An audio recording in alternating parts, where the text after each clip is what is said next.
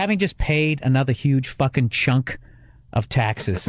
Okay, and I've been telling you to watch that Freedom to Fascism documentary. Yeah, where they basically are showing how income tax isn't even legal. This is voluntary tax, how the Federal Reserve is just a group of bankers, and the IRS is the agency that, that's like their bouncers. Right. They come out with their little headsets, pull up in that black van. Yeah. As you try to hide behind the desk you bought at Staples. Yeah. And try to grab some receipts out of that fucking trash can.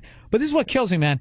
So let's just say, for sake of argument, my grandmother grosses $1 million in her lifetime. Okay? And, whenever she passes, and so already they took half of that. Right. Okay? Now, say somehow she was able to invest and you make $500,000. Yeah. They come in when I didn't realize this. When you die, you can't just give like money out to people. They take half of that. So they would have taken 500, then another 250. So they got 75% of her money. They will. Dude, it's unbelievable. 75, half of what you made, and then half of whatever you saved. It's unbelievable. So basically, dying a rich person is very stupid.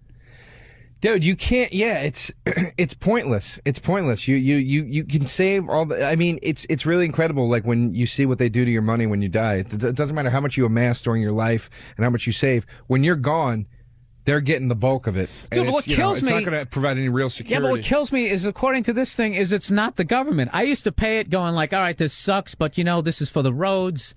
This is for, the bus system, the subways, you know what I mean? This is so they keep Abraham Lincoln's head shiny at the Lincoln Memorial. I had no problem with it. Well, but now I'm finding that you already pay taxes for all of that anyways. You pay 40 cents a gallon on gas. This thing, dude, it had you'd have to be the Rain Man to remember all the taxes you're paying that you don't even know about. Right. Forget about, property tax and all that crap. And then they have this income tax on the top. Dude, it's the way... Do they even control, how you spend your money? Like, say, every year, I have a chunk of money left, and I have two options. Either I can stick it into my SEP IRA. What I want to do is I want to pay down my fucking mortgage. But if I do that, then they're going to take, Elvis taxes on it. But if I stick it into my IRA, they're not going to fuck with it. But where does that money go? It goes down to Wall Street, into the corporation. So they're making money off of my fucking money. Well, what is I don't understand, though. This is what I always get confused about. That's all based on a documentary I watched 8 months ago and no follow-up research whatsoever. What is but I don't understand, if it's not the government, what is that's the part that confuses me. How do they function legally? I guess they were basically, they're a group of bankers. You're going back to the Rockefellers, as far as what I can remember from watching documentaries and nodding off.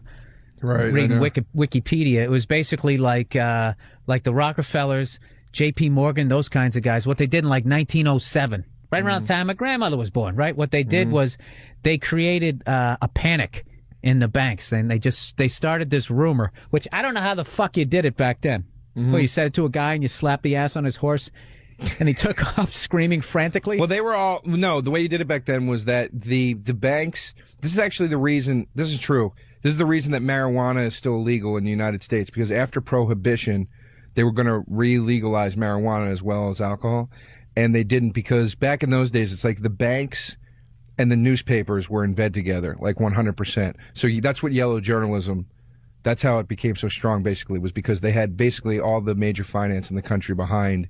Joe, I'm trying to talk about what I don't know anything about. Can I finish with that first? But I'm saying that's what they did. They had the papers on their side. Oh, they'd have the papers to it. Oh, I get it. Well, so basically, they basically started this rumor that this one bank didn't have any money left.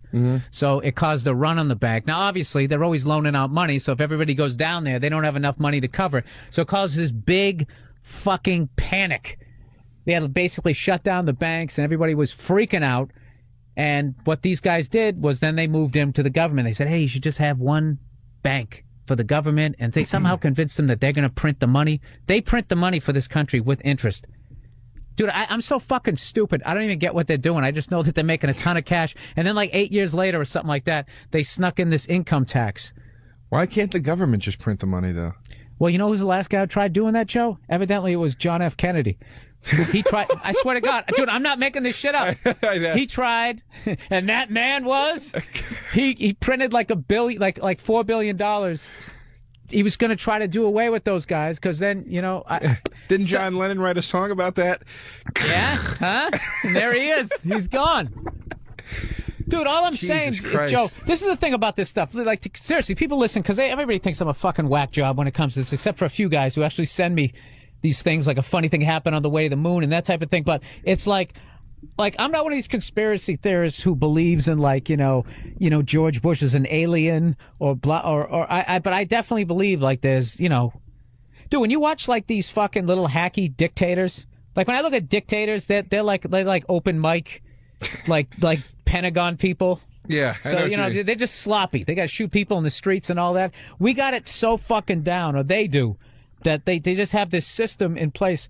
Well, it's like the real gangsters. Like, real gangsters don't broadcast it. It's the douchebag that runs the deli that's always running his fucking mouth. You know who the fuck I am? You know what I mean? Yeah, like we talked one of the first episodes of that. Like the war veteran who actually saw action doesn't talk about it. Then the guy who was slicing up potatoes, he just, he starts splicing together Rambo movies that he saw and just puts himself in as like the lead character. Yeah, that's true, man. That's true. That's funny. Yeah, the dictators are the loudmouths, but the real guys, they're wearing the suits.